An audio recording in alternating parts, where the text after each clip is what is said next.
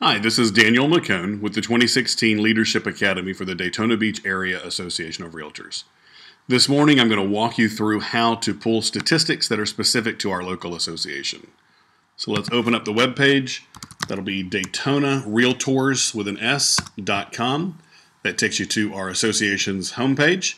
As you can see, there's a lot of content here. It's really good stuff, so when you have the time, I highly encourage you to come back and peruse this information.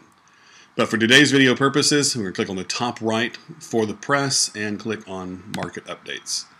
And that's going to take you to all of the statistics that we have compiled for you.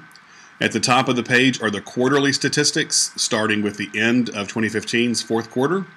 And then they do the year-end reports, and then the first and second quarters, all of these broken out with single family and condos. But today we're going to be looking specifically at the monthly statistics. As you can see, MLS statistics starts back in 2012. Up through 2016. Keep in mind the monthly stats are going to be about a 45-day lag. So since it's September, the most current version you're going to get of anything right now is going to be July. So for MLS statistics, click on July, and that's going to open you up to this page. Unless you compare 2016 stats directly to 2015. So a lot of good information here. You've also got the marketing data reports, which is going to show you the listings, new listings, pending, sales, total dollar volume, average sales price, and absorption rate. Again, back from 2012 up through 2016 and July. This opens you up to the marketing data, shows you the number of listings currently being held actively in the MLS, breaks them down with residential, condo, and other. New listings added this month, new sales this month, the dollar volume of each. The average sales price for single family, currently $210,000. Average sales price for condos, $218,000 roughly. Month supply of inventory for single family, just a little over 3 months supply. And for condos, just a little under 7 months supply. Gives you the trend report, which is the sales broken down by price range and the number of bedrooms. On the left side is the single family units, and on the right is condos. And then down the left side of the page is the price class breakdowns.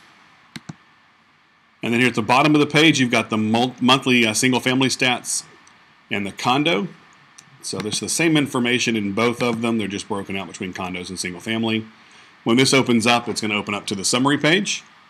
As you see here at the top, it says this report describes member activity for the association as a whole. It's not confined to a specific geographic area. There is a way to pull that information, and we can do a video later for that.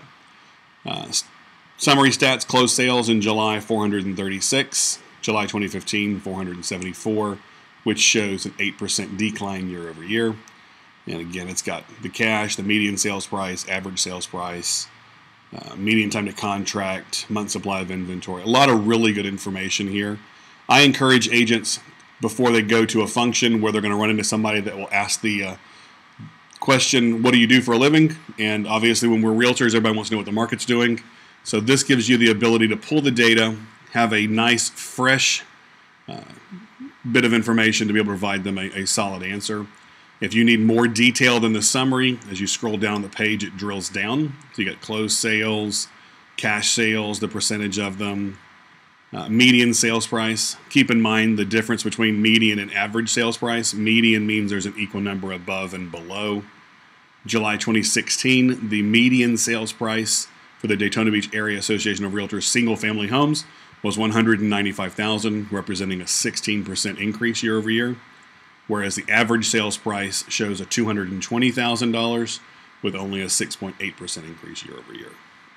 You got the dollar volume of sales, the median percent of original price to list price. A lot of good information here. So if you want to drill down, just remember to scroll down. Again, the same information is available on the condo side. You just have to go to that. Same way. And again, opens up to the summary page with the drill down information below. If you're looking for something on a broader scale and you want the NAR statistics, the bottom of the page, there's a hyperlink here. Click it, and it will open you up to the NAR housing statistics as well. So thank you for taking the time to watch the video. I hope you learned something. If you have any questions, feel free to reach out to the board directly, and either Mark or one of the admins there will be able to help direct you. Their phone number, 677-7131. Have a great day.